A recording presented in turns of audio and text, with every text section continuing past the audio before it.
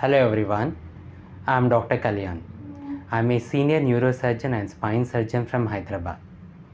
I am specially trained in keyhole spine surgeries and keyhole skull base surgeries, or endoscopic spine surgeries and endoscopic skull base surgeries. I have extensive experience in dealing with various conditions of spine and brain.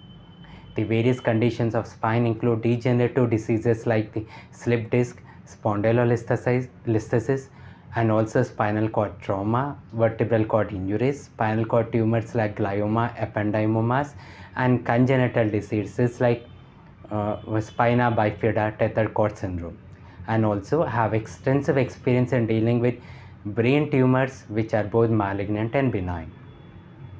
In this series, I'll be trying to explain you the common condition which my patients keep on asking me. What is sciatica? Sciatica is a very common disease affecting the population. Sciatica is low back pain with the pain radiating to the one of the leg or both the legs. I'm pretty sure that every person, at least 90% of the population would have experienced sciatica at some point of your time. But what is worrying is with this pandemic, with more of work from home culture, with less of physical activity, with less nutritious food, the incidence of sciatica has drastically increased over the few years.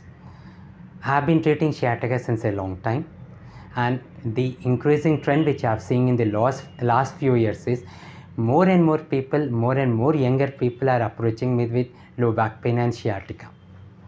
These people are the working population. These people are in their most fruitful part of their life. These are in around 20 to 30 years or 30 to 40 years of age. And also in the recent times, I have even observed teenagers coming to me with complaints of back pain and sciatica. So back pain radiating to leg is known as sciatica, and this is because of a pathology or disease in your spine.